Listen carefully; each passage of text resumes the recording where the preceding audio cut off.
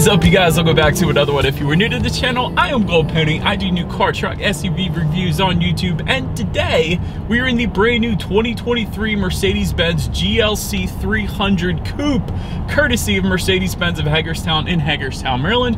For more information on their inventory, please feel free to check out the link in the description box below. And so we are in this one today because this is an insanely good-looking SUV. Not only that, you do get a 4-year, 50,000-mile bumper-to-bumper warranty as well, which of course beats the traditional 3-year, 36,000-mile warranty. So ultimately in this video, we will be testing out and going over everything about this one, from acceleration to braking, steering feel, ride quality, sound system, exhaust clip, all that fun stuff. So having said all of that, what do you guys say? Let's just go ahead and jump right into it. And as always, let's start with pricing. And so MSRP for the GLC 300 Coupe will start at $54,700. Powering the beast is a 2-liter turbocharged inline 4-cylinder, putting out 255 horsepower at 5,800 RPM, 273 pound-feet of torque coming in at 1,800 RPM. Power sent to all 4 wheels. This is a 4MATIC all-wheel drive only, so that's pretty nice. That power sent to the ground through a 9-speed automatic with paddle shifters, which you guys know we will be testing out here in a little bit. But 0 to 60 time is going to come in at approximately 6.2 seconds. Top speed 135 miles per hour, with MPG numbers coming in at 21 in the city, 27 on the highway, taking premium unleaded fuel. And so before we do any kind of fun acceleration or paddle shifter test here in the GLC 300 Coupe, wanted to mention to you guys the drive modes. So there's a little toggle switch labeled dynamic. It stands for dynamic select. And when you press that up and down, essentially you got eco, comfort, sport, sport plus, and individual drive modes, adjusting things like the shift points, the throttle responses, steering sensitivity, and the eco start stop system then as well. So now that I've got all of that out of the way, what do you guys say? Let's go ahead and find a straightaway. Let's put the paddle shifters and acceleration here to the test at the same time. Let's see how quickly the paddle shifters are going to react, and let's see how quickly we can get this thing here up to speed. All right, here we go. So we were in sport driving mode in 3, 2, 1, go, baby.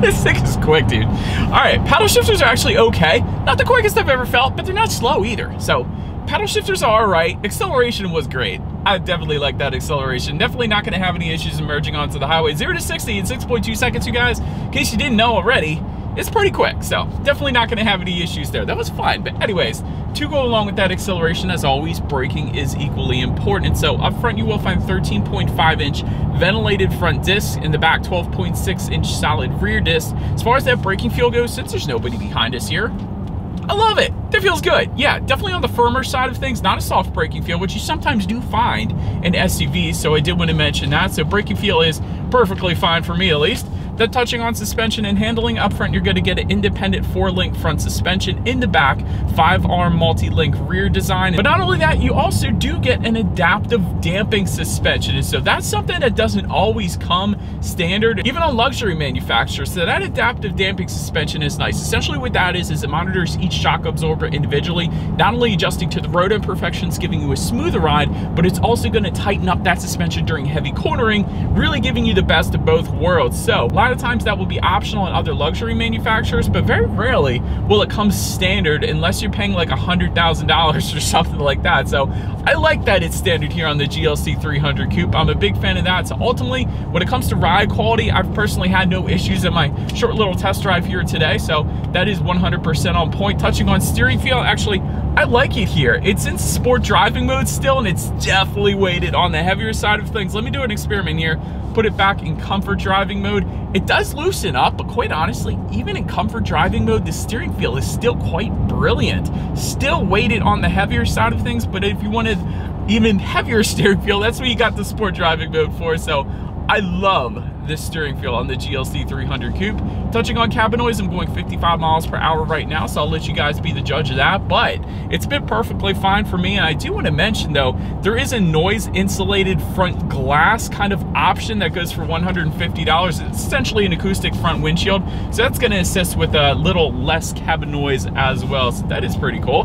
Then touching on visibility, I can see I don't know. I'm just gonna say I don't know because it's not bad. Honestly, you would probably get used to it. It's not gonna be as good as the GLC 300 without the coupe form because it's just because of its shape, because of its kind of sport back shape in the back. It's not gonna be as good as a traditional SUV's rear visibility would be because you have less of that glass to actually look out of in the back. But like I said, if you ask a Camaro owner, if you ask the 370Z owner how the rear visibility is, they're gonna say it's perfectly fine because it's one of those things that you get used to. So for me, I wouldn't have an issue with it because this thing is dang good looking and it's worth the sacrifice in my personal opinion. Then touching on full visibility, rain sensing windshield wipers actually do come standard on this thing, which I absolutely love. Essentially what that is it's going to detect any kind of mist or rainfall. It's going to automatically then turn on those windshield wipers for you. So little convenience feature there. Did want to also mention though, there is a head-up display that is an option that goes for an additional $1,100 if you wanted to go that route. But that pretty much rounds out the performance segment of this review, guys.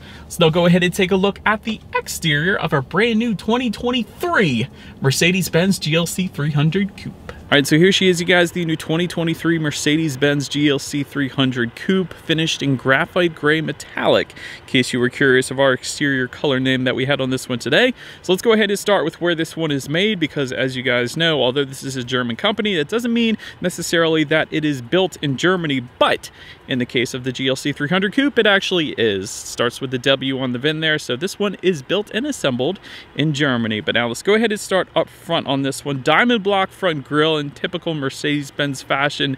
That has always looked good, and it still does today. Did want to mention, there is an additional option being an illuminated star, which actually we do have. It might be hard to tell here in the daylight, but that goes for $500 if you wanted to go that route. That is pretty cool. I've seen that light up at night, and it looks dang good. It definitely stands out, so I like it. Anyways, chrome accents on the lower portion of that front bumper, I guess the front lip you could say. So like that, front air curtains to the side, helping direct air around the wheel and tire combination, of course. To the sides then, LED headlights with LED daytime running lights do come standard. You do get the automatic feature with that as well, meaning when it starts to get dark at night, those headlights will turn on automatically for you there. And automatic high beams, which were newly standard for last year, the 2022 model, of course, are going to come standard again on the 2023. So definitely a very good looking front end. Let's now go ahead and make our way to the side. All right, so but now since we are around to the side of this one, satin chrome window surrounds do come standard. You do have some chrome accents found on the upper portion of those door handles if you get up a little bit closer as well. Rear privacy glass also going to come standard. And then take a look at the side mirrors. They are body colored power adjustable side mirrors. They will be heated with LED integrated turn signals coming standard as well. But not only that, power folding mirrors also coming standard. So gotta love that. Then take a look down at the wheel configuration. These are some dang good looking wheels on the GLC Coupe. I gotta admit, 19-inch 5-spoke alloys will come standard, but there are plenty of 20-inch wheel designs available, including the AMG wheel design that we have today. So there are a couple AMG line packages that give you 20-inch wheels specifically for those AMG packages. So they definitely look good. But anyways, pretty much rounds out the side profile. Gotta love that sport back design. But now let's go ahead and make our way to the back. And so, but now since we are around to the back of this one, you guys get to see all the way to the top there, there is a very low profile kind of, I guess you can't even call it a shark fin antenna, but antenna. So that is pretty cool. I always like the low profile look. There's kind of an integrated rear spoiler. I'm going to get up a little bit closer so I can show this to you guys, but it's not really a rear spoiler, but it's kind of integrated. It's got a little lip to it. So I think that looks dang good as well. Got the 4MATIC badging back there, indicating that all-wheel drive essentially comes standard on this one. LED taillights do come standard across the board as expected at this price range, of course.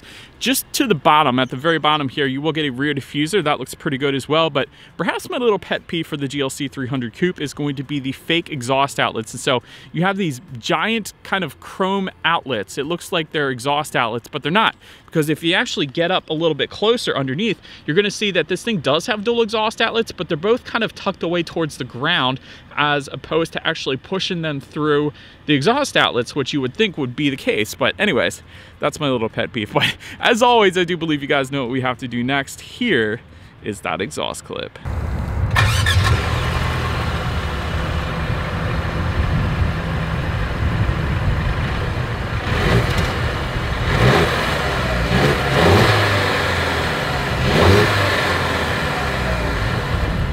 All right, so but now since we are around to the back of the GLC 300 Coupe, when it comes to opening that rear tailgate, it actually is a hands-free power tailgate coming standard on this thing. So simply just walk up behind it with the key fob in your pocket, kick underneath, it's gonna automatically open up for you there. And if you didn't want to do that, there is a button on the key fob to, again, it's a power tailgate, and there is a hidden way if you press in on the upper portion of that Mercedes-Benz logo back there as well. That is yet another way to go ahead and open up the rear tailgate. But once opened up, cargo capacity comes in at 17.6 cubic feet. But there are some buttons to fold those rear seats down in the cargo area, of course. And if you do that, that is going to bump that number up to 49.4 cubic feet. Then there is some cargo lighting back there. There's grocery bag hooks. There's chrome plated tie down anchors as well. There's a 12-volt power outlet. There is a side cargo net back there, a cargo cover. And then if you were to lift up underneath of that cargo floor, you're going to find a spare tire in there as well. And one of the better things about the cargo area is it's all finished in like this nice carpet kind of material as well. So you typically will find that in luxury manufacturers like BMW and Mercedes. So I am a big fan of that. So then making our way up to the rear legroom, that is going to come in at 37.2 inches. So for reference, I'm an even 6 feet tall. This is how much space I have back there. Rear ventilation does come standard. There's dual phone charging ports back there as well. There actually is a 12-volt power outlet. There is a rear center armrest with cup holders and kind of a tablet holder as well, which I thought was pretty cool. And heated rear seats are available for an additional $500 if you wanted to go that route. Fun fact on those heated seats, last year they were an additional $580, but for 2023 only an additional $500. So anyways, then make our way up to the front seats. Power adjustable front seats with 4-way power lumbar coming standard. You do get memory settings for up to 3 different drivers and passengers as well. So you don't always find that, even on luxury vehicles. So the passengers, they have 3 different settings on their side as well. So that's pretty cool. Heated front seats are going to come standard. I'm loving them today since it was 22 degrees when I first started filming this video.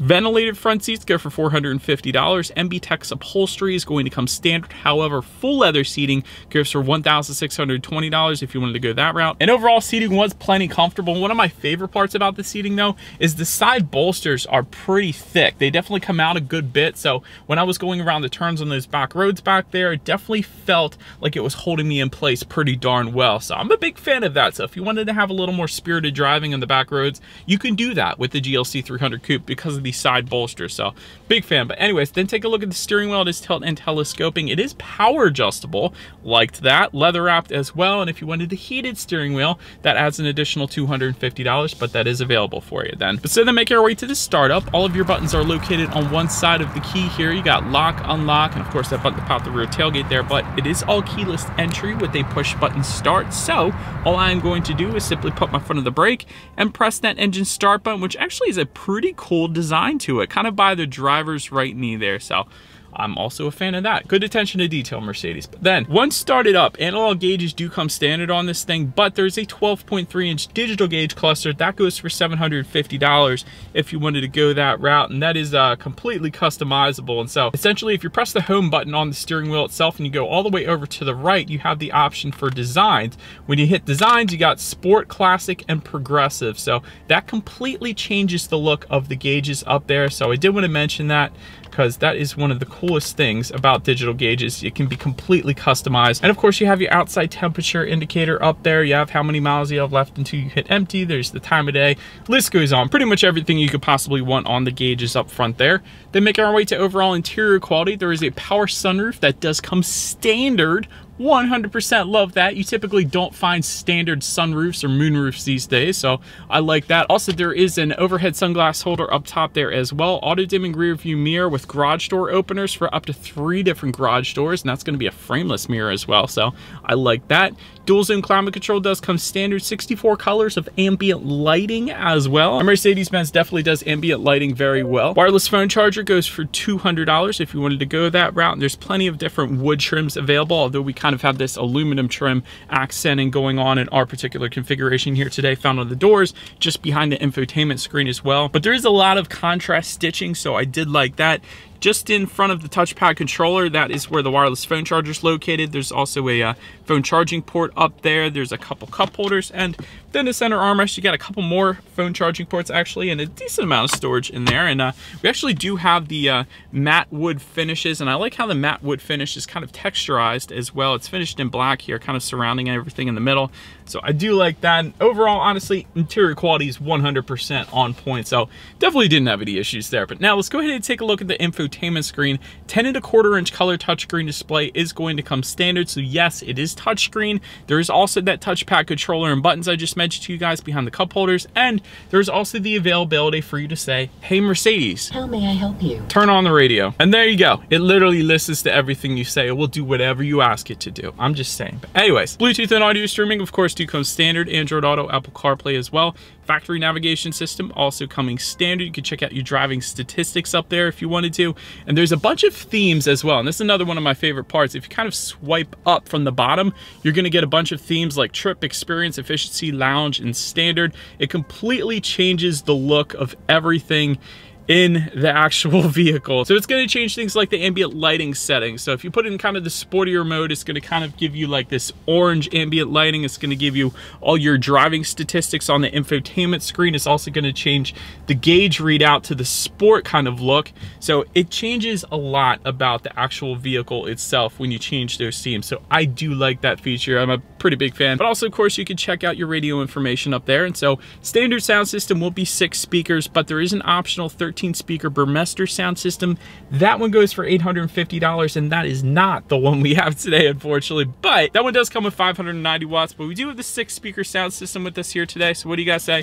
Let's go ahead and turn on the radio, see what we got playing today, and let's test out the clarity of this one.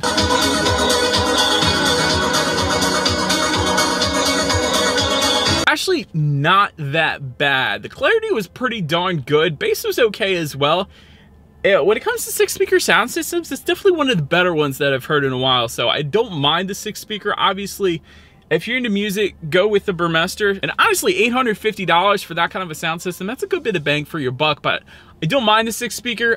I'd probably go Burmester. But anyways, last thing I want to mention to you guys on the infotainment screen is when you do put the GLC 300 Coupe in reverse, you will find a rear view camera coming standard across the board, but you will also get a surround view monitor coming standard as well, which is going to give you that bird's eye aerial view, which is always going to lead us into safety. And so to start, front side curtain airbags do come standard. Driver's knee airbag up front as well. In the back, you're going to have latch, aka lower anchors tethers to children for the rear car seats, rear child door locks, tire pressure monitoring system, but also coming standard, active brake assist, Mercedes-Benz emergency call service, blind spot assist with exit warning, cross wind assist, Parktronic with active parking assist, and rear cross traffic alert then as well. Did want to mention one more thing when it comes to safety. There is a driver assistance package that goes for $1,700. That gives you adaptive cruise control, active steering assist, evasive steering assist, and a couple other things then as well. So overall, when it comes to my final thoughts here, great looking vehicle. I definitely love the styling of the coupe form in SUV kind of fashion. I don't know how else to put it. Excellent ambient lighting as always. Mercedes-Benz always crushes it with that. Digital gauges are wonderful. I love how you can completely adjust the look up there. Great driving dynamics as expected. 0 to 60 is 6.2 is great. The braking feel is great.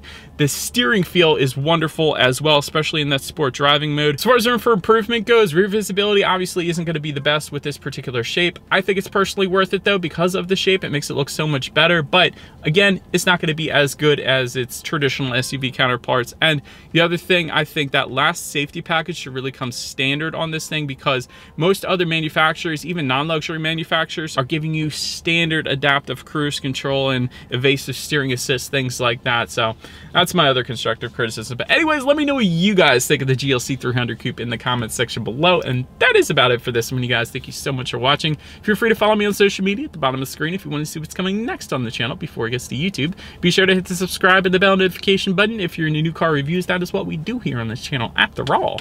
Do appreciate you guys watching more than you know, and I will see you guys all in the next video. Stay gold.